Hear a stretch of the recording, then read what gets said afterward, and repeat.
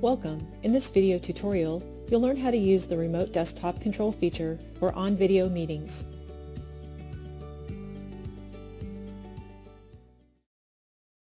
With Remote Desktop Control, you can control another user's desktop in a BlueJeans onVideo meeting, allowing you to collaborate remotely with your colleagues and customers.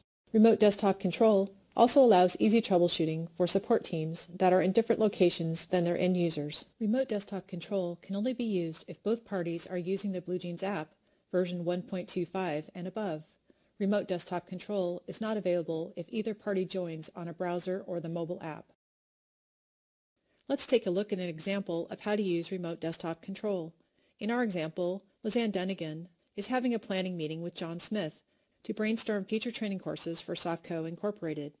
John is currently sharing his desktop that shows a Word document with the agenda for today's meeting. Lizanne wants to take control of John's desktop so she can add her comments to the Word document.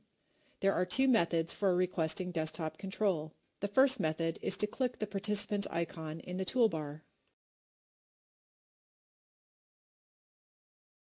Next, select the participant's name in the list, and then click Request Desktop Control. To use the second method, click the mouse icon located at the bottom of your screen. Next, click the Yes, Send Request button.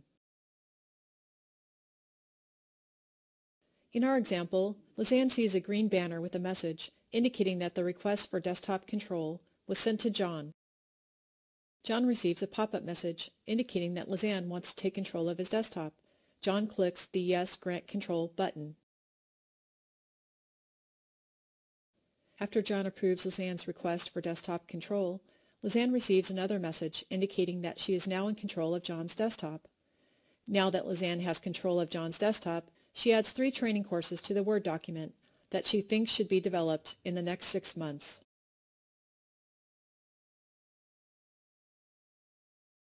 Once Lizanne is finished adding her information, she clicks the Stop Desktop Control button.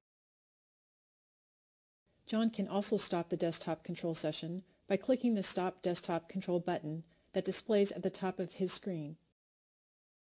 Now that John is back in control of his desktop, he adds a final action item to the Word document to finish up the meeting.